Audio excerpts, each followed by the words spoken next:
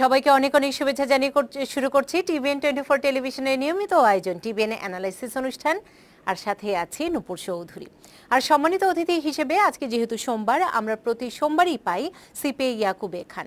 স্বাগত জানাচ্ছি আপনাকে। ধন্যবাদ আপনাকে। এবং আমরা একটি বিষয় ভিত্তিক আলোচনা করব, তবে দর্শক ট্যাক্স সংক্রান্ত, এবং আজকে আমাদের আরেকটি নির্ধারিত বিষয় আছে। সেই বিষয়টি নিয়ে যদি আপনাদের কোনো প্রশ্ন থাকে, তাকে মতামত, তাহলে সরাসরি যুক্ত হতে পারেন। আমরা সরাসরি আছি 646-307-9828 এই নম্বরে। এছাড়া সরাসরি আছে ফেসবুকে www.facebook.com/tbn24 USA। সিপি ইয়াকুবে খান, আমি বলছিলাম যে একটি আমাদের নির্ধারিত বিষয় আছে, আমরা বিভিন্ন বিষয় ভিত্তিক আলোচনা করছি। আজকে কোন বিষয়টি নিয়ে আলোচনা করব? আমরা ধারাবাহিকতা বজায় রাখতে গত সপ্তাহের যে আলোচনা ছিল আমাদের, বিশেষ করে যদি কেউ ভালো বিজনেসে ভালো করেন সেখান থেকে আমরা কিভাবে ফিউচার প্ল্যান বা রিটায়ারমেন্টে চিন্তা করতে পারি, তো আমরা আজকে একটু আলোচনা করতে চাই। আমরা বিশেষ করে আমেরিকায় আমরা জানি যে সোশ্যাল সিকিউরিটি একটা রিটায়ারমেন্টের একটা অন্যতম একটা অংশ। বিশেষ করে সোশ্যাল সিকিউরিটির বাইরেও বিভিন্ন রকমের রিটায়ারমেন্ট প্ল্যান থাকে, বিভিন্ন রকমের আপনার 401k বা বিভিন্ন রকমের যে রিটায়ারমেন্ট প্ল্যান থাকে। এর মধ্যে সোশ্যাল সিকিউরিটিটা আমরা ফেডারেল গভর্নমেন্টের একটা প্রোগ্রাম, এই প্রোগ্রামের আন্ডারে আমরা যখন কোনো আর্ন ইনকাম যখন সাবমিট করি, আমরা আর্ন ইনকাম যখন করি, তখন এই আর্ন ইনকামের একটা অংশ আমরা এই সোশ্যাল সিকিউরিটি ফান্ডে কন্ট্রিবিউট করি। সো এই সোশ্যাল সিকিউরিটি ফান্ডটা কিভাবে কাজ করে বা এটার বেনিফিটটা কখন আমরা পেতে পারি বা আপনার কারা কারা এটার জন্য কোয়ালিফাইড, এই বিষয়গুলো নিয়ে আমরা একটু আলোচনা করতে চাই। আচ্ছা, বিস্তারিতভাবে আমরা এই বিষয়ে আলোচনা করব। এবং দর্শক, এই বিষয় নিয়েও যদি আপনাদের কোনো প্রশ্ন থাকে, তাহলে আমাদের সাথে সরাসরি যুক্ত হয়ে আপনি প্রশ্ন করতে পারেন। সিপি ইয়াকুবে খান, তার শুরুতেই আমরা সূচনায় কি বলবো? সোশ্যাল সিকিউরিটি অ্যাডমিনিস্ট্রেশন, বিশেষ করে এই সোশ্যাল সিকিউরিটি বেনিফিটটা, এই প্রোগ্রামটা এটা সোশ্যাল সিকিউরিটি বেনিফিট, এই প্রোগ্রামটা সোশ্যাল সিকিউরিটি অ্যাডমিনিস্ট্রেশন এর আওতায়। তো এই সোশ্যাল সিকিউরিটি বেনিফিট এখানে অনেকে আমরা একটু ক্লিয়ার করতে চাই। বিশেষ করে এখানে দুইটা, একটা হচ্ছে সোশ্যাল সিকিউরিটি বেনিফিট, একটা হচ্ছে এসএসআই। এসএসআইটা হচ্ছে বিশেষ করে আপনার সাপ্লিমেন্টাল সোশ্যাল সিকিউরিটি ইনকাম, সেটি হচ্ছে বিশেষ করে যারা বয়স্ক, ওভার 65, বা যারা যদি কেউ ডিসেবল বা যদি কেউ ব্লাইন্ড থাকে, তখন এটার জন্য একটা প্রোগ্রাম আছে। যে প্রোগ্রামটা হচ্ছে যেহেতু তাদের যদি ইনকাম সার্টেন লেভেলের নিচে হয়, তখন তারা এই এসএসআই এর জন্য অ্যাপ্লাই করতে পারে। আচ্ছা, এটার জন্য কোনো কন্ট্রিবিউশন প্রয়োজন না। এটা হচ্ছে যদি কেউ কোয়ালিফাইড হয়, বিশেষ করে লো ইনকাম যারা হয়তো বয়স্করা চলতে পারছে না, বা এদের ইনকাম এন্ড আপনাকে সাপোর্ট করার জন্য, বা এদের সোশ্যাল সিকিউরিটি বেনিফিট নাই, বা যে রিটায়ারমেন্ট বেনিফিট আছে এটা কভার করছে না, তখন তারা কিন্তু এই এসএসআই এর জন্য কিন্তু অ্যাপ্লাই করতে পারে। এটার জন্য এটার ক্রাইটেরিয়া, যোগ্যতা কি কি ফুলফিল করতে হবে? এটার যোগ্যতা কিছু না, এটা হচ্ছে যে আপনার 65 ইনকাম একটা সার্টেন লেভেলের কম থাকতে হবে বিশেষ করে। তো এটার জন্য বয়স 65 এর বেশি হতে হবে, অথবা যদি 65 এর নিচে যদি কেউ ডিসেবল হয় বা অনেক ক্ষেত্রে যদি কেউ ব্লাইন্ড হয়, তখন কিন্তু সে অ্যাপ্লাই করতে পারে। আচ্ছা, হ্যাঁ। তো এটা একটা প্রোগ্রাম। এই প্রোগ্রামের আওতায় বিশেষ করে আমরা জানি আমাদের দেশ থেকে যারা বিশেষ করে বয়স্ক আসেন বা বাবা মা আসেন, তারা কিন্তু অনেকে আমরা জানি এই প্রোগ্রামের আওতায় কিন্তু অ্যাপ্লাই করেন। তারা হয়তো এটা অনেকে মনে করেন যে আমার হয়তো 10 বছরের কাজ করতে হবে, 10 বছরের কাজ করে যে সোশ্যাল সিকিউরিটি বেনিফিটের জন্য আমরা যে প্রোগ্রাম, এটা ডিফারেন্ট প্রোগ্রাম। তো এটা অনেকে অ্যাপ্লাই করছেন। আবার অনেকে মনে করেন যে বিশেষ করে যখন হয়তো আমি কাউকে স্পন্সর করে এখানে নিয়ে এসে, যদি তার সেই ডিপেন্ডেন্ট যারা, তারা যদি সোশ্যাল সিকিউরিটি আপনার এসএসআই এর জন্য অ্যাপ্লাই করে, তখন আমাদের কোনো ধরনের কোনো সমস্যা হবে কিনা, বিকজ এটা তো একটা গভর্নমেন্টের একটা প্রোগ্রামের আওতায় তারা অ্যাপ্লাই করছে, তারা ডিপেন্ড করছে ফেডারেল গভর্নমেন্টের উপরে। তো এটা জিনিসটা একটু কন্ট্রাডিক্টরি, বিশেষ করে বুঝতেও একটু সমস্যা। যেমন আমি ধরতে সমস্যা হচ্ছে এই জায়গাটিতে, যদি একটু আপনি ডিভাইডেশন করে পার্থক্য করে বুঝিয়ে দিতেন যে অনেক সময় 10 বছর তো কাজ না করলেই হয়। সেটি হচ্ছে সোশ্যাল সিকিউরিটি এসএসআই, যেটি সাপ্লিমেন্টাল সিকিউরিটি ইনকাম, এটি হচ্ছে আপনার, এটার জন্য আপনার কোনো কন্ট্রিবিউশনের দরকার নেই। এটা হচ্ছে বিশেষ করে একটা সাবসিডির একটা প্রোগ্রাম, যে প্রোগ্রামের আওতায় বিশেষ করে যারা হয়তো 65 এর ওভার, তারা হয়তো এনাফ ইনকাম করতে পারছেন না, বা কেউ ডিসেবল বা হয়তো সামান্য পার্ট টাইম কাজ করছেন, তাদের চলার জন্য একটা ফান্ড মান্থলি একটা পেমেন্ট দেয়। এটা অনেকের জন্য অনেকে অ্যাপ্লাই করেন। আর সোশ্যাল সিকিউরিটি বেনিফিট সেটি হচ্ছে যে আমরা যে আজকে কাজ করি, আমরা যখন ডাব্লিউটিতে কাজ করি, আমরা দেখি আমাদের ইনকাম থেকে 7.65% কেটে নিচ্ছে, একটা পোর্শন কেটে নিচ্ছে। এই 7.65% এর মধ্যে 6.2% যা হচ্ছে সোশ্যাল সিকিউরিটি বেনিফিটের জন্য, এবং আপনার 1.45% যা হচ্ছে আপনার মেডিকেয়ারের জন্য। আমাদের বয়স যখন 65 এর বেশি যখন হয়ে যাবে, তখন কিন্তু আমাদের এই মেডিকেয়ারটা কিন্তু তখন আমাদেরকে নিতে হবে আমাদের হেলথ ইন্স্যুরেন্সের জন্য। এই মেডিকেয়ারটা তখন 80% কভার করে, বাকি 20% আমাদেরকে বিভিন্ন রকম আইদার যদি বেশি ইনকাম থাকে তখন প্রাইভেট ইন্স্যুরেন্স কিনতে হয়, যদি কম ইনকাম থাকে তখন মেডিকেইড ডিফারেন্স 20%টা কভার করে। সো এই 7.65% আমরা যে কন্ট্রিবিউশন করছি এবং আমাদের জবের থেকে, আমাদের বিজনেস যেখানে আমরা কাজ করি সেখান থেকে কিন্তু আমাদের 7.65% কন্ট্রিবিউট করছে।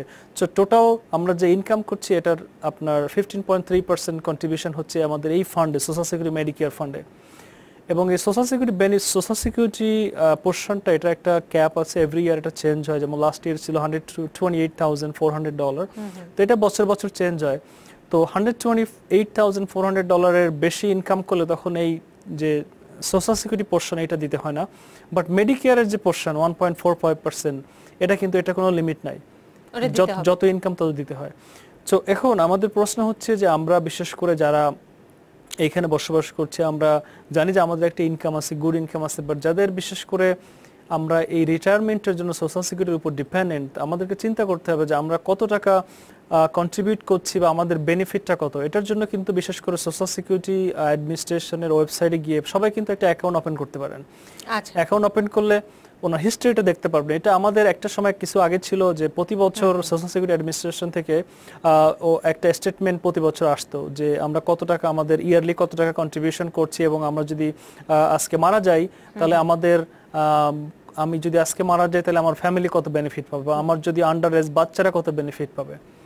সেটা কি পাচ্ছে আমার নামে সোশ্যাল সিকিউরিটিতে যে ফান্ডটি, সেটি কি মৃত্যুর পর সেটি কি ট্রান্সফার হয়?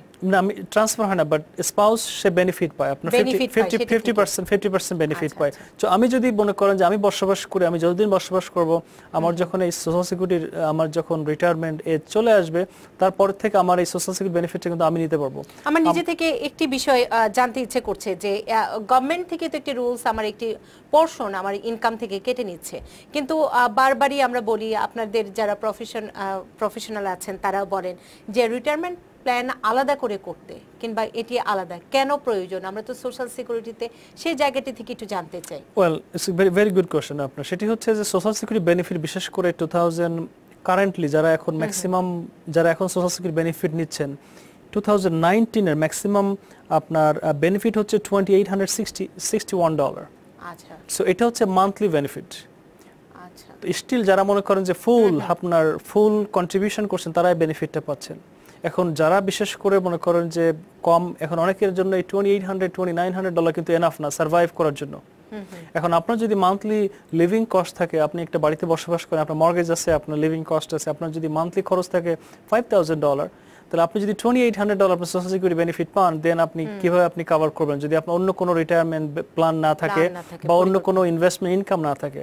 তো বিশেষ করে অনেকেরই যারা আমাদের ইনভেস্টমেন্ট ইনকাম বা আমাদের যাদের অন্য সোর্স অফ ইনকাম আছে তাদের জন্য অবশ্যই এটা প্লাস, বাট আমরা আমেরিকান বিশেষ করে সোশ্যাল সিকিউরিটি অ্যাডমিনিস্ট্রেশন ধরে রাখি বা আমরা ধরে রাখি যে মোস্টলি মানুষের এই ইনভেস্টমেন্ট ইনকামটা নাই, ম্যাক্সিমাম লোকেরই নাই, হয়তো 90% লোকেরই নাই, বা বাকি হয়তো 10% লোকের এই বিভিন্ন রকম তাদের ইনভেস্টমেন্ট ইনকাম আছে, রেন্টাল ইনকাম আছে, এই ধরনের ইনকাম আছে।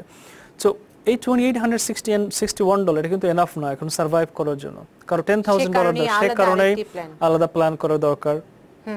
আমরা এটা সেই প্ল্যানের আর কি কি বেনিফিট আপনি যদি সোশ্যাল সিকিউরিটির এই জায়গাটা থেকে আলোচনা করেন, তারপর আমি শেষ অংশে ওই জায়গাটিতে একটু স্পর্শ করব। শিওর। তো বিশেষ করে প্রথমত আমাদের এই যে স্টেটমেন্টগুলো এখন যেহেতু আসে না, আমরা জানি না যে আমাদের লাস্ট লেসে আমি 10 ইয়ার্স 20 ইয়ার্স আমরা কাজ করে আসছি, আমি কত টাকা আমার এই রিটায়ারমেন্ট আমার সোশ্যাল সিকিউরিটি ফান্ড, মানে সোশ্যাল সিকিউরিটি ইনকামটা কিন্তু ডিফারেন্ট। আমরা যে টোটাল ইনকাম করে, টোটাল ইনকামটা কিন্তু সোশ্যাল সিকিউরিটি ইনকাম নাও হতে পারে, বিকজ আর্ন ইনকামটা কিন্তু অনলি সোশ্যাল সিকিউরিটি ফান্ডে কন্ট্রিবিউট করছে।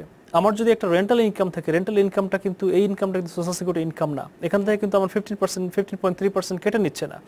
সো আমাকে যদি আমরা স্টেটমেন্টটা, আমরা যেহেতু স্টেটমেন্ট দিচ্ছে না আমাদেরকে, আমাদের সবার উচিত সবার একটা এই ssa.gov এখানে গিয়ে সোশ্যাল সিকিউরিটি অ্যাডমিনিস্ট্রেশন ওয়েবসাইটে গিয়ে আমাদের সবার একটা অ্যাকাউন্ট ওপেন করা। আচ্ছা, অ্যাকাউন্ট ওপেন করতে গেলে আমাদের বিভিন্ন রকম ইনফরমেশন আমাদের কাছে জাস্টিফাই ভেরিফাই করতে চাইবে, আমাদের নাম, অ্যাড্রেস, বিভিন্ন আমার বিশেষ করে যে আইডেন্টিটি যে কিছু কোশ্চেন থাকবে। সো ওখানে গিয়ে কিন্তু আমরা ফাইন্ড আউট করতে পারবো এক্স্যাক্টলি আমার প্রতি বছরের কত টাকা আর্ন ইনকাম ছিল, এবং আমি যদি আজকে যদি আমি মারা যাই তাহলে আমার ফ্যামিলি কত বেনিফিট পাবে, বা আমি যদি আজকে আমি যদি নেক্সট 5 ইয়ার্স পর আমি আমার যে রিটায়ারমেন্ট এজ যখন চলে আসবে তখন আমি যদি রিটায়ার করি তাহলে আমার মান্থলি বেনিফিটটা আমি কত পেতে পারি। সো এটা সবার অ্যাকাউন্টে করা উচিত। দেন আপনার এই সোশ্যাল সিকিউরিটির জন্য আমাদের বিশেষ করে অনেকে যারা এখন যাদের বয়স, যাদের জন্ম বিশেষ করে 1960 থেকে পরে, তাদের এই ফুল রিটায়ারমেন্ট এজটা চলে গেছে 67, এটা আগে ছিল 65। তো এখন যারা 1960 পরে যাদের জন্ম তাদের ফুল রিটায়ারমেন্টটা হচ্ছে আপনার 67 ফুল রিটায়ারমেন্টটা হচ্ছে আপনার 100%। আপনি যে বেনিফিটটা পাবেন সেই বেনিফিটটা আপনি 100% ক্লেম করতে গেলে আপনাকে 67 পর্যন্ত ওয়েট করতে হবে। বাট কিন্তু আপনি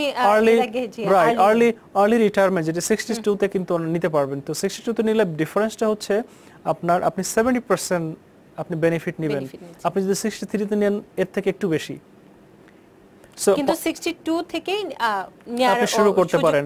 তো আমাদেরকে এভাবে হিসাব করতে, বিশেষ করে আমরা যদি দেখি যে আমেরিকানদের বিষয়টি হচ্ছে তাদের যে লাইফ এক্সপেক্টেন্সি যেটা, এটা কিন্তু অনেক বেশি আমাদের থেকে।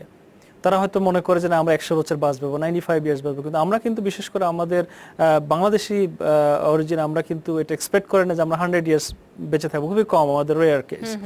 তো যেহেতু আমাদের এই লাইফ এক্সপেক্টেন্সিটা অনেকটা বেশি না, সেহেতু কিন্তু আমাদের যত আমরা আর্লি শুরু করি আপনি কিন্তু লস করছেন না। 62 থেকে অনেকে হয়তো 62 বা 63 হয়ে গেল, যার যদি 62 কভার করে আমরা মনে হয় যে এটা হিসাব করে দেখলে আমরা দেখবো যে আমরা কিন্তু লস করছি না। তো যাদের 62 বা প্লাস এখন থেকে কিন্তু তাদের রিটায়ারমেন্টটা আমরা নিতে পারবেন। হয়তো ফুল রিটায়ারমেন্ট পাবেন না, কিন্তু স্টিল আপনি যদি ওভারঅল ক্যালকুলেশন করেন দেখবেন যে না আমার টোটাল অ্যামাউন্টটা কিন্তু আমি কম পাচ্ছি না। মানে 62টাই বেটার। 62 থেকে 62, 63, 64, বিটুইন 62 আর 67 যে বয়সে আছেন না কেন, যদি 62 হয়ে যায় তখন কিন্তু সেটা অ্যাপ্লাই করতে পারবেন। আচ্ছা, আমাদের যদিও বিষয় ভিত্তিকের বাইরে একজন প্রশ্ন করেছেন ট্যাক্স সংক্রান্ত, আমরা এই প্রশ্নটি নিতে চাই। রায়হান উদ্দিন তিনি প্রশ্ন করেছেন, how long a child need to stay with parents to receive tax credit? Well আপনার খুব সম্ভবত তার বাচ্চাটি হয়তো বাংলাদেশে ছিল, রাইট। সো এখানে বিশেষ করে যদি বাংলাদেশে থাকে এটা বিভিন্ন ভাবে আপনি প্রশ্ন করতে পারেন। আপনার নিয়মটা হচ্ছে আপনার এই চাইল্ড ট্যাক্স ক্রেডিট নেওয়ার জন্য আপনাকে ইউএস এর মধ্যে থাকতে হবে, ইউএস অথবা আপনার মেক্সিকো এবং কানাডার মধ্যে আপনাকে থাকতে হবে। তো এখানে যদি থাকে এবং কত মাস, মোর দ্যান 6 মান্থস আপনাকে স্টে করতে হবে এখানে। অনেকে আমরা বিশেষ করে যখন দেখি যে বিশেষ করে এখন অনেক ফ্যামিলি এখানে ইমিগ্রান্ট যে ভিসার মাধ্যমে যারা এখানে আসছেন ফ্যামিলি ভিসার জন্য, তারা অনেকে আমরা দেখি হয়তো প্ল্যান করছেন যে ঠিক আছে আমরা চেষ্টা করি হয়তো যখন ভিসাটা হয়ে যায় মনে করি যতটা সময় বাংলাদেশে থাকতে পারি, যতটা একেবারে লাস্ট মিনিটে গিয়ে আমরা চেষ্টা করি যে আমাদের ভিসাটা এক্সপায়ার হওয়ার আগে চলে আসি। তো আমাদের যদি এই ধরনের সিচুয়েশন থাকে বিশেষ করে আমাদের একটু প্ল্যান করতে হবে যে কিভাবে আমরা যদি জুনের মধ্যে চলে আসলে, কারণ এই 6 মান্থ কিন্তু কভার করবে ক্যালেন্ডার ইয়ার। এটা এমন না যে আপনি যখন ট্যাক্স ফাইল করবেন তখন থেকে কাউন্ট হবে, যেহেতু ক্যালেন্ডার ইয়ার, রাইট, ক্যালেন্ডার ইয়ার। যদি জুনের মধ্যে তারা এখানে চলে আসে তাহলে কিন্তু at least more than 6 month cover হয় এবং সে কিন্তু কোয়ালিফাই হতে পারে এটার জন্য। ফোনে আছেন, আমরা একটু প্রশ্নগুলো নিয়ে নেই। কে আছেন? আসসালামু আলাইকুম। ওয়ালাইকুম আসসালাম। আমি ফ্লোরিডা থেকে সানি বলছি। আমার একটা প্রশ্ন ছিল ট্যাক্স সংক্রান্ত, রিটায়ারমেন্ট সংক্রান্ত। সেটা হলো যে রিটায়ারমেন্টের যে মানিটা দেওয়া হয় সেটা কিভাবে ক্যালকুলেশন করা হয় আসলে, এটা আমার একটা প্রশ্ন ছিল আর কি। এটা কিভাবে ক্যালকুলেশন করা হয় যে আমি রিটায়ারমেন্ট পরে এত টাকায় পাবো, এটা কিভাবে ক্যালকুলেশন করা হয়? আচ্ছা সানি ভাই, আমরা চেষ্টা করছি আপনার সেই। আচ্ছা, ধন্যবাদ আপনাকে। আপনার রিটায়ারমেন্ট বিশেষ করে সোশ্যাল সিকিউরিটির আপনার যে ক্যালকুলেশনটা হচ্ছে ডিপেন্ড করে বিশেষ করে আপনার এটার একটা ইন্ডেক্স নাম্বার আছে। ইন্ডেক্স নাম্বার হিসেবে মনে করেন যে লেটস সে যে হয়তো 40 বছর আগে যে কন্ট্রিবিউশন করছে হয়তো তখন ম্যাক্সিমাম সোশ্যাল সিকিউরিটি ইনকাম ছিল হয়তো লেস দ্যান $60,000, এখন যেটার ম্যাক্সিমাম সোশ্যাল সিকিউরিটি ইনকাম হচ্ছে $128,000। সো ওই ইন্ডেক্সের মাধ্যমে তারা একটা এভারেজ একটা অ্যামাউন্ট করে নিয়ে আসে যাতে করে এটা স্ট্যান্ডার্ড আপনার যে কারেন্ট যে ভ্যালু সে ভ্যালু হিসেবে একটা অ্যামাউন্ট ক্যালকুলেশন করার পরে আপনার বিশেষ করে এখন যে 2019-এ আপনার এটার ম্যাক্সিমাম বেনিফিট যেটা আমি বললাম যে $2,861, এটা হচ্ছে যারা ম্যাক্সিমাম কন্ট্রিবিউশন করছে তারাই বেনিফিটটা পাচ্ছে। তো এখন এই ক্যালকুলেশনটা এখানে কয়েকটা ফ্যাক্টর আছে, বিশেষ করে আপনি কত টাকা কন্ট্রিবিউশন করছেন, কত আগের থেকে আপনি কন্ট্রিবিউশন করছেন। আপনার প্রথমত আপনার মিনিমাম 40 ক্রেডিট আপনাকে হতে হবে আপনার এই বেনিফিটটা নেওয়ার জন্য। তো এটা কয়েকটা ফ্যাক্টরের সাথে সমন্বয়ে এই ক্যালকুলেশনটা করা হয় এবং আপনার বাট বেস্ট থিং হচ্ছে ক্যালকুলেশনটা একটু কমপ্লেক্স আপনার, বাট আমরা যেটা আপনার শেয়ার করলাম যে আমাদের সবার উচিত হচ্ছে আপনার সোশ্যাল সিকিউরিটি অ্যাডমিনিস্ট্রেশনে গিয়ে আমাদের একটা অ্যাকাউন্ট ওপেন করা। এখানে আপনি অনলাইন অ্যাকাউন্ট ওপেন করলে আপনি দেখতে পাবেন, আপনার হিস্ট্রি দেখতে পারবেন এবং আপনার যে প্রতি বছর আপনি কত টাকা কন্ট্রিবিউশন করে আসছেন এবং আপনার ফুল রিটায়ারমেন্ট এজে আপনি কত টাকা বেনিফিট পাবেন, বা আপনি যদি আমি যদি আজকে মারা যাই তাহলে আমার ফ্যামিলি কত বেনিফিট পাবে, আমার যদি আন্ডার এজ বিশেষ করে 18 এর নিচে যে বাচ্চারা আছে তারাও কত টাকা বেনিফিট পাবে। সো ফুল ডিটেলস এর জন্য বিশেষ করে এক একজনের সিচুয়েশনটা একরকম, বেটার হচ্ছে যে আপনার যদি সানি ভাই আপনি যদি একটা অনলাইন অ্যাকাউন্ট করে ফেলেন, আপনি দেখবেন যে আপনার ফুল ইনফরমেশন গুলো সব এখানে থাকবে। এবং অনলাইনে অ্যাকাউন্ট করাটা কি মোটামুটি সহজ? মোটামুটি সহজ। আপনার কিছু ইনফরমেশন আপনার ভেরিফাই করার জন্য আপনার নাম, অ্যাড্রেস, এরপরে আপনার আইডেন্টিটি করার জন্য কিছু, আমরা যখন কোনো ক্রেডিটের জন্য অ্যাপ্লাই করি তখন কিছু প্রশ্ন আসে যে আমার কোন ব্যাংকে অ্যাকাউন্ট ছিল, কোন ক্রেডিট কার্ড অ্যাকাউন্ট ছিল, কি ধরনের কোন মডেলের গাড়ি ছিল। সো এই ইনফরমেশনগুলো ভেরিফাই করে জাস্ট আমাদের আইডেন্টিটিটা ভেরিফাই করার জন্য। দেন এটা খুব একটা কঠিন কিছু না, বাট এটা করে ফেললে যদি কোনো কারণে তারা অনলাইনে ভেরিফাই না করতে পারে সেক্ষেত্রে হয়তো তারা বাসায় মেইল করবে বা আপনার কোনো কোড দিয়ে। রাইট, আর বিশেষ করে সেটি জানা সম্ভব। যদি কেউ মনে করেন অনলাইন অ্যাক্সেস করতে না পারেন, স্টিল তারা কিন্তু আপনার সোশ্যাল সিকিউরিটি অফিসে গিয়ে, প্রতিটা শহরেই কিন্তু কম বেশি আপনার এই সোশ্যাল সিকিউরিটি অ্যাডমিনিস্ট্রেশন অফিস আছে, এখানে গিয়ে কিন্তু আমরা ইনফরমেশনগুলো ভেরিফাই করতে পারি বা আমরা ইনফরমেশনগুলো নিতে পারি। আরেকটি বিষয় আমি অ্যাড করতে চাই, সেটি হচ্ছে বিশেষ করে এই অনলাইন অ্যাকাউন্টটা করা কেন এত জরুরি। সেটি হচ্ছে কোনো কারণে যদি মনে করেন যে আপনার যে এমপ্লয়ার আছে সেই এমপ্লয়ার যদি কোনো কারণে আপনার যে ইনকাম সেটি যদি রিপোর্ট করতে ভুলে যান বা কোনো কারণে যদি মিস্টেক হয়ে যায়, সেটি আপনার কারেকশনের জন্য আপনার কিন্তু 3 ইয়ার্স সময় থাকবে, 3 ইয়ার্স 3 মান্থস। সো আপনি লেটস সে আপনার 2015-এ আপনার 100,000 ইনকাম ছিল, আপনার 2015-এ কোনো কারণে আপনার এমপ্লয়ার ইনকামটা রিপোর্ট করতে ভুলে গেছে সোশ্যাল সিকিউরিটি অ্যাডমিনিস্ট্রেশনে। সো আপনি যদি এটা অনলাইন অ্যাক্সেস থাকলে আপনি কিন্তু রিভিউ করতে পারতেন যে আমার এই বছরের ইনকামটা কেন রিপোর্ট করছে না। তখন আপনি তাদেরকে ইনফর্ম করলে বা আপনার W2 কপি দিলে কিন্তু তারা কারেকশন করে এটা রিপোর্ট করতে পারে। 3 বছর 3 মাসে বেশি হয়ে গেলে কিন্তু যদি আপনার কোনোটা মিস হয়ে যায় সেটা কিন্তু আপনি কারেকশন করতে পারবেন না। আচ্ছা, যার জন্য সবার এই অ্যাকাউন্টটা করাটা খুবই জরুরি। খুব সুন্দর করে ব্যাখ্যা দিচ্ছিলেন। আরেকজন আছেন, আমি একটু প্রশ্নটি নিয়ে নেই। কে আছেন দর্শক আমাদের সাথে? আসসালামু আলাইকুম। ওয়ালাইকুম আসসালাম। আমি ইয়াসমিন আলা বলছি আলমার থেকে।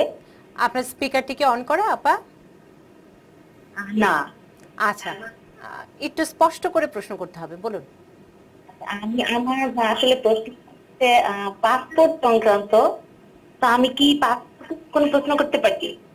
পাসপোর্ট যদি ইমিগ্রেশন সংক্রান্ত কোনো কিছু হয় তাহলে আপনাকে লয়ারকে প্রশ্ন করতে হবে, আর তিনি থাকবেন বুধবার, বৃহস্পতিবার, ঠিক আছে? মঙ্গলবার কালকেও আছেন।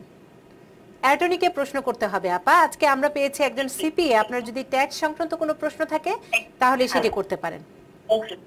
আপনি আগামীকাল প্রশ্ন করতে পারবেন।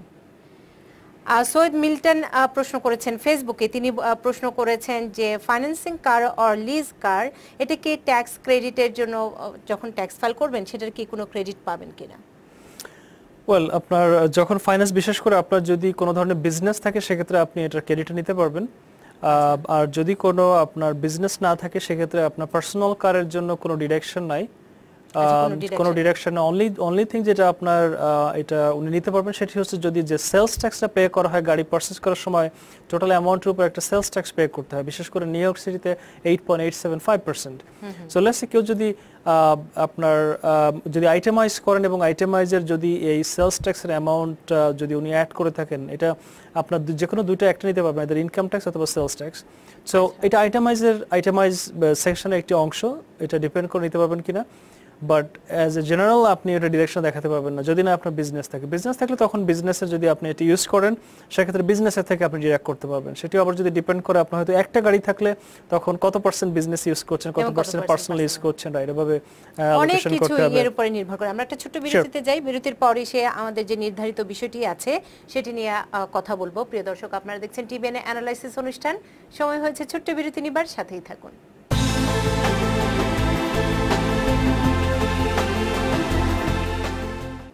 আবারও আপনাদের স্বাগত জানাচ্ছি টিবিএন অ্যানালাইসিস অনুষ্ঠানে এবং সম্মানিত অতিথি হিসেবে সিপিএ ইয়াকুবে খান আছেন এবং প্রত্যেক সোমবার আমরা তাকে পাই। আমরা কথা বলছিলাম, আমাদের আজকে একটি নির্ধারিত বিষয় আছে, রিটায়ার প্ল্যান নিয়ে কথা বলছিলাম, এসএসআই নিয়ে কথা বলছিলাম, যে সোশ্যাল সিকিউরিটির এই বিষয়টি নিয়ে আপনি বারবার একটি বিষয়ের উপর জোর দিচ্ছেন যে অনলাইনে একটি অ্যাকাউন্ট থাকা ভালো, সেটির উপর গুরুত্ব দিচ্ছিলেন। এখন আমরা কোন প্রসঙ্গে কোন তথ্যটি দিব? যে আমরা বিশেষ করে আলোচনা করতে চাই, অনেক ক্ষেত্রে আমরা এই সোশ্যাল সিকিউরিটি বিশেষ করে আপনার প্রতি বছর 4 ক্রেডিট করে, এটা ম্যাক্সিমাম ক্রেডিট 4 ক্রেডিট করে পাওয়া যায়। আপনাকে অ্যাটলিস্ট আমাদেরকে 10 বছর কাজ করতে হবে ফুল সোশ্যাল সিকিউরিটি বেনিফিটটা ক্লেম করার জন্য। আচ্ছা, 10 বছর টানা হতে হবে না, আপনার যদি মাঝে কোনো গ্যাপ থাকে সমস্যা নেই, বাট স্টিল আপনাকে ওভারঅল টোটাল 40 ক্রেডিট যখন হয়ে যাবে তখন আপনি এই ফুল সোশ্যাল সিকিউরিটি বেনিফিটের জন্য আপনি কোয়ালিফাইড। এটার মধ্যে আপনার ব্রেক থাকতে পারে, অনেক ক্ষেত্রে আপনি হয়তো 1 বছরে 4 ক্রেডিট হতে হবে এমনটি না। আপনি যদি 1 বছরে 1 ক্রেডিট নিতে চান বা 1 ক্রেডিট হয়, সেক্ষেত্রে আপনি 1 ক্রেডিট স্টিল কাউন্ট করা হবে। বাট যেমন এখন $1,360 হচ্ছে পার ক্রেডিট।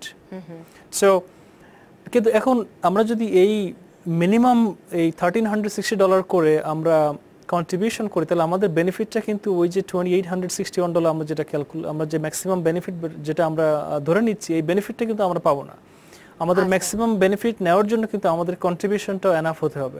সো যার জন্য অনেকেই সাধারণত কত এটি ডিপেন্ড করে সোশ্যাল সিকিউরিটির ম্যাক্সিমাম এখন যে কন্ট্রিবিউশন সেটি হচ্ছে $128,400। সো অ্যাটলিস্ট 128, এটা এভরি ইয়ার কিন্তু এই অ্যামাউন্টটা চেঞ্জ হচ্ছে বিশেষ করে ইনফ্লেশনের জন্য। তো আমাদেরকে বিশেষ করে আমরা যখন ট্যাক্স ফাইল করি আমাদেরকে জানতে হবে যে আমার যে ইনকামটা আমরা রিপোর্ট করছি, ইনকামটা এটা কি সোশ্যাল সিকিউরিটি এখান থেকে আমরা পে করছি কিনা, এটা এই ইনকামটা কি সোশ্যাল সিকিউরিটি ইনকাম কিনা। অনেকে আছেন হয়তো কোনো আর্ন ইনকাম নাই, আর্ন ইনকাম না থাকলে সোশ্যাল সিকিউরিটি ফান্ডে কিন্তু কোনো কন্ট্রিবিউশন হচ্ছে না। অনেকের আছে মনে করেন যে তার একটা রেন্টাল ইনকাম আছে বা কোনো একটা ইনভেস্টমেন্ট ইনকাম আছে, কোনো একটা গেইন ট্যাক্স আছে হয়তো, কিন্তু এই ইনকামগুলি কিন্তু আপনার সোশ্যাল সিকিউরিটি ফান্ডে যাচ্ছে না, এটা কিন্তু আর্ন ইনকাম না। আচ্ছা, সেটার মধ্যে প্যাসিভ ইনকাম, রাইট। সো এটা আপনাকে ধরে নিলে হবে না যে আমার টোটাল যে ইনকাম ট্যাক্স রিটার্নে টোটাল ইনকামটাই কিন্তু আমার যে সোশ্যাল সিকিউরিটি ফান্ডে যাচ্ছে, এটা আমাকে ভাবলে হবে না। আমাকে জানতে হবে যে আমার এর থেকে কত অংশ আমার সোশ্যাল সিকিউরিটি ফান্ডে যাচ্ছে। আচ্ছা, একজন আছেন, আমি একটু প্রশ্ন নিয়ে নিই। কে আছেন? আসসালামু আলাইকুম। ওয়ালাইকুম আসসালাম। জি, আমার নাম মোহাম্মদ ফজলুল হক, আমি সাফক থেকে কল করেছি।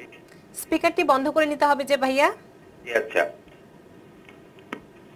জি আমি জানতে চাচ্ছিলাম ওই আপনার ফুল রিটায়ারমেন্ট করার পরে তো পাশাপাশি অনেকে কাজ করতে পারেন এবং আর্লি রিটায়ারমেন্ট করার পরেও কি কাজ করা যাবে এমনিতে? আচ্ছা, জি ধন্যবাদ আপনাকে। আপনি জায়গা থেকে জি আপনি জানেন যে আপনার বিশেষ করে যদি আপনার জন্ম যদি 1960 পরে হয় তখন আপনি 62 থেকে আপনি কিন্তু এই আর্লি রিটায়ারমেন্টের জন্য ক্লেম করতে পারবেন। সেক্ষেত্রে আপনার কিছু রিকোয়ারমেন্ট যেটি সেটি হচ্ছে যে আপনার ইনকাম যদি অ্যাবাউট এটা ডিপেন্ড করে এবার আপনার কোন স্টেজে আপনি আর্লি, এখন 67 এর কম, 62 থেকে 67 এর মধ্যে যে কোনো টাইমে যদি আপনি রিটায়ারমেন্টের জন্য আপনি অ্যাপ্লাই করেন তখন কিন্তু এটা আপনার আর্লি রিটায়ারমেন্ট হিসেবে কন্ট্রিবিউশন করা হবে এবং এটি ডিপেন্ড করবে অ্যাকচুয়ালি আপনি কোন এজে এক্স্যাক্টলি আপনি অ্যাপ্লাই করছেন। বাট ইউজুয়ালি আপনার যদি $55,000 যদি কম ইনকাম হয় সেক্ষেত্রে আপনি আর্লি রিটায়ারমেন্টের জন্য কোয়ালিফাইড। যদি আপনার $55,000 বেশি ইনকাম থাকে তখন কিন্তু আপনি আর্লি রিটায়ারমেন্ট ক্লেম করতে পারবেন। তখন আপনাকে ওয়েট করতে হবে 67 ফুল রিটায়ারমেন্ট এজে যাওয়ার পরে আপনি অ্যাপ্লাই করতে পারবেন। রিটায়ারমেন্ট ক্লেম করে যে আর্লি ইনকামে যাচ্ছে পরে কি কাজ করা যায়? জি অবশ্যই কাজ করা যায়, রাইট। সো আপনি ফুল 67 এর পরে গিয়ে তখন আপনার যত ইনকাম হলে কোনো সমস্যা নেই আপনার। বাট যদি আর্লি রিটায়ারমেন্ট নিতে গেলে আপনার ওই যে 55 এর যদি কম হয় তখন আপনি আর্লি রিটায়ারমেন্ট ক্লেম করতে পারবেন। আদারওয়াইজ আপনাকে 67 পর্যন্ত ওয়েট করতে হবে।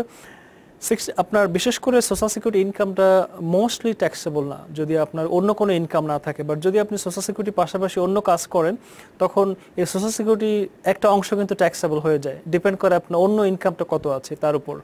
আচ্ছা, তো এটার উপরে হিসাব নিকেশের ব্যাপারে সোশ্যাল সিকিউরিটি ট্যাক্সের উপরে, এটার উপরে যেহেতু এটার উপরে ট্যাক্স দেওয়া লাগতে পারে, তো এটা একটা ব্যাপার। বিশেষ করে আরেকজন আছেন, কে আছেন আমাদের সাথে? জি, আসসালামু আলাইকুম, আমি মোস্তফা জামাকে থেকে বলছি। জি ভাইয়া। আমি 1.5 বছর আগে আমি আমার ভাইকে স্পন্সর করে নিয়ে আসলাম গ্রিন কার্ড দিয়ে। তো আমার ভাই 3 মাস আগে 65 আপ হয়ে গেছে। তো এখন গ্রিন কার্ড থাকা অবস্থায় ধরেন 1.5 ইয়ার হলো গ্রিন কার্ডের বয়স। তো এই ক্ষেত্রে কি আমার ভাই এসএসআই তে অ্যাপ্লাই করতে পারবে, বা যদি অ্যাপ্লাই করে এতে কি আমি যে স্পন্সর করেছি আমার কি কোনো অসুবিধা হবে, এটা যদি বলতেন। Thank you. জি ধন্যবাদ। আমরা শুরুতেই এই বিষয়টি নিয়ে আলোচনা করেছিলাম যে বিশেষ করে অনেকে স্পন্সর করছেন এবং অনেকের এই প্রশ্নটা আছে যে আমি যদি তাদের, বিশেষ করে আমরা যখন স্পন্সর করে নিয়ে আসি তখন আমাদের কিছু কিছু বিষয় কিন্তু আমাদের উল্লেখ করতে হয় যে আমরা স্পন্সর কেন করছি। সেটি হচ্ছে যে আমাদের যাতে করে যাদেরকে আমরা স্পন্সর করে নিয়ে আসি তারা যেন ফেডারেল গভর্নমেন্টের বা কোনো গভর্নমেন্টের উপর যেন তারা বার্ডেন না হয়। তো এখন আমরা এখানে নিয়ে আসার পরে বিশেষ করে আমরা মেডিকেডের জন্য অ্যাপ্লাই করছি, আমরা এই সোশ্যাল এসএসআই এর জন্য অনেক ক্ষেত্রে আমরা অ্যাপ্লাই করি, বা বিভিন্ন রকম ফুড স্ট্যাম্প বা ফুড স্ট্যাম্প বা অন্যান্য ধরনের যে বেনিফিটগুলি আছে।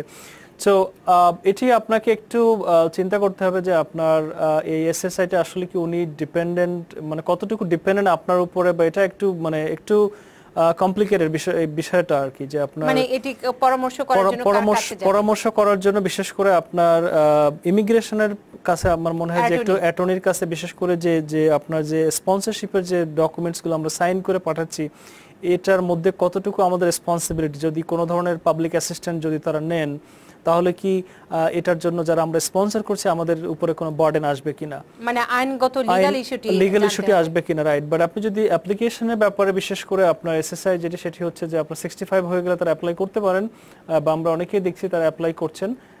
সো বাট আপনার এই লিগ্যাল সাইডটা আমার মনে হয় যে কোনো অ্যাটর্নির সাথে আলাপ করলে যে আমরা যে পেপারগুলো সাইন করি এর মধ্যে কোনো ক্লজ আছে কিনা যেটা আমাদের লায়াবল করতে পারে, যেটা আমরা স্পন্সর করে নিয়ে এসে তাদের জন্য আমরা এখানে তারা যদি পাবলিক ডিপেন্ডেন্ট হয়, তো সেই জায়গাটিতে আপনাকে অ্যাটর্নির সাথে কথা বলতে হবে।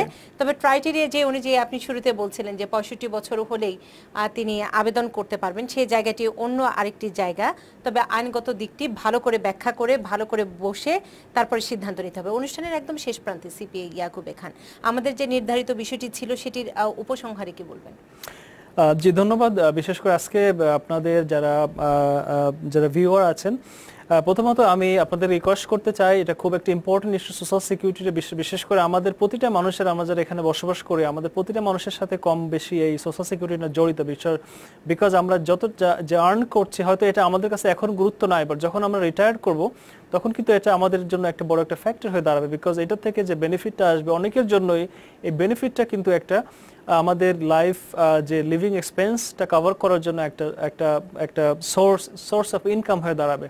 তো এটা আমাদের এই সোশ্যাল সিকিউরিটি ফান্ডে ঠিকমতো কন্ট্রিবিউশন হচ্ছে কিনা, আমাদের কত টাকা কন্ট্রিবিউশন হয়েছে, আমাদের কত ক্রেডিট হয়েছে, এই বিষয়গুলো আমাদের জানতে হবে। এটার জন্য বিশেষ করে আগে আমরা জানতাম সোশ্যাল সিকিউরিটি অ্যাডমিনিস্ট্রেশন একটা স্টেটমেন্ট প্রতি বছর আমাদের কাছে পাঠাতো, প্রতি বছরের ইনকাম কত কন্ট্রিবিউশন হচ্ছে বা কত টাকা আমাদের বেনিফিটটা কত পেতে পারে যদি আজকে আমার কোনো সমস্যা, আমি যদি মারা যাই।